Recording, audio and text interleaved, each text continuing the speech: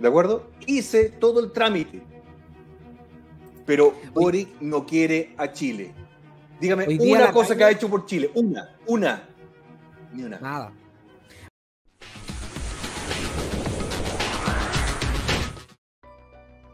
Hola querida comunidad de Informante Político.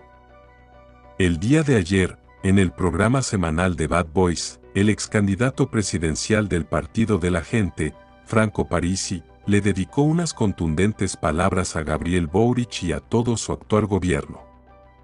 Estos dichos se dieron bajo una conversación que realizaba Franco y los panelistas de Bad Boys sobre la contingencia de nuestro país, en especial acerca del abandono que le ha hecho este gobierno a las zonas de la Araucanía, donde abundan actos de violencia todos los días, y también a la zona norte del país, en donde la inmigración está absolutamente descontrolada. Pasemos a continuación a ver las declaraciones de Franco Parisi, para después seguir comentando. ¿Qué vamos a hacer con Chile, weón? Lo primero, rechazar el mamarracho.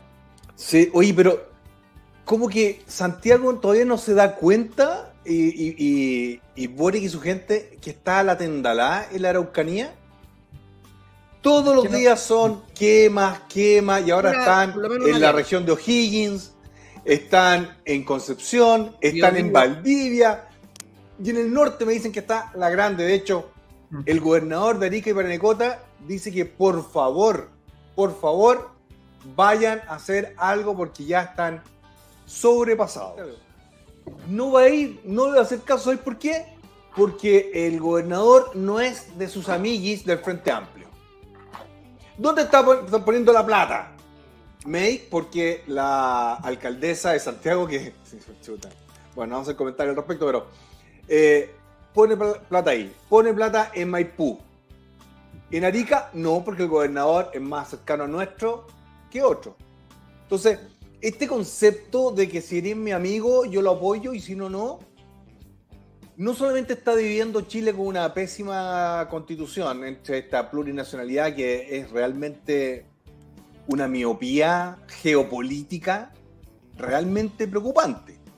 O sea, estos tipos no entienden lo que es la geopolítica, ¿de acuerdo? No analizaron esta situación geopolítica. Entonces, la constituyente quiere generar un caos geopolítico. Boric, que no estaba preparado y no va a estar preparado para gobernar si él sabe hacer tomas y tomateras, ¿de acuerdo? Divide aún más. No quiere Arica, no quiere Antofagasta, no quiere a Copiapó, no quiere a Concepción, no quiere a Aysén, no quiere a Rancagua, no quiere a la Araucanía. Él solamente quiere a Maipú, a Santiago Centro, Recoleta, Valparaíso. Valparaíso no, está enojado con otro tipo nefasto para Chile. Nefasto. Char.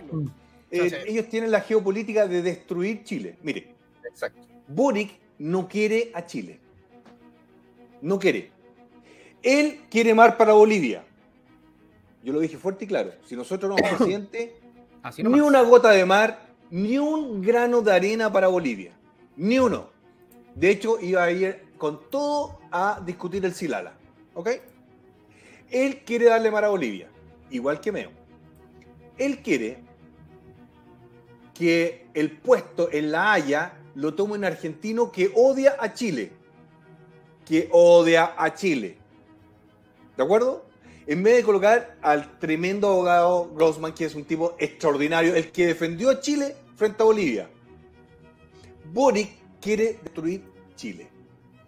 Pero como los canales de televisión, el 13, Chilevisión, Megavisión, La Tercera, no nos querían a nosotros, nos atacaron por todos lados y ahora vemos lo que está pasando en Antofagasta.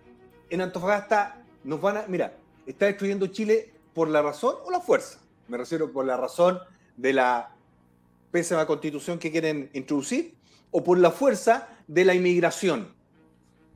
Son inmigrantes ilegales que están destruyendo el norte chileno. Por eso yo les quiero mandar un gran abrazo al norte, especialmente a Antofagasta, que siempre sacamos muy buenas votaciones.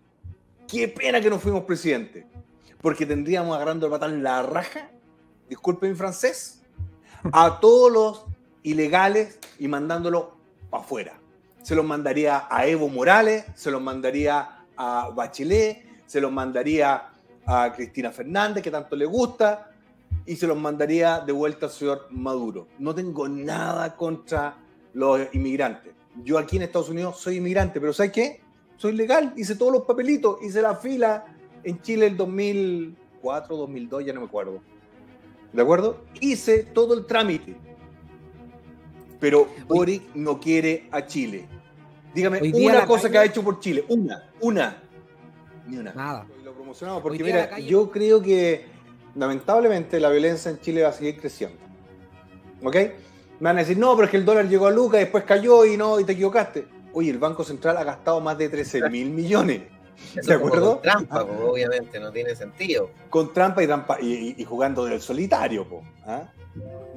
Así no, o sea, dejémoslo ahí, pero ha gastado 13.000 millones de dólares. 13.000 millones de dólares el Banco Central. Más los 4 que ya gastó Hacienda. Estamos hablando de 17.000 millones de dólares. Estamos hablando 20% del presupuesto. ¿De acuerdo? Brutalazo. Entonces, digamos las cosas como son. En Chile la violencia va a continuar subiendo. Gane el rechazo o gane el apruebo. Yo no quiero crear falsas expectativas. Si gana el rechazo, la situación se ve mejor en lo económico. Pero estos gallos son picados y son peligrosos. Son peligrosos. Y a ellos les interesa su agenda. A ellos les interesa su agenda. ¿De acuerdo? Sí, y dicen, no, vamos al diálogo. En la Araucanía, ¿cómo se llama este tipo? El que ya es terrorista. Yaitul. Más respeto al ministro, más respeto. Boric le tiene miedo a Yaitul. No lo veo así. Lo que pasa es que tú ya abriste la puerta. Y ahora ya los pueblos originarios, los indígenas, pueden ir a pelear esta cuestión a las cortes internacionales. Derecho adquirido, como decías tú. Exactamente, esto es derecho adquirido. Escucha, a ver, el 2013 nosotros fuimos candidatos y le dijimos muchas verdades que se dieron con el tiempo. ¿Ok? Y ahora yo les digo una verdad. Si siguen eligiendo a mamitas como la señora Bachelet, que era la mami, Piñera que le interesaba su billetín nomás, y este cabro, este arbolito, que tiene un buenismo ya patético, enfermizo, van a destruir Chile. Vamos, pero en caída libre, porque al final un inversionista extranjero va a tener que ir a hablar con el presidente, con el ministro, con el encargado de Relaciones Internacionales, de Inversiones, y también va a tener que hablar con todos los pueblos que estén ahí habidos por haber. Ah, sí, chuta. ¿Y sabes lo que van a decir? No, ¿sabes qué más? Vámonos de acá. Eso es lo que va a ocurrir en Chile. Ya le dije, lo dije.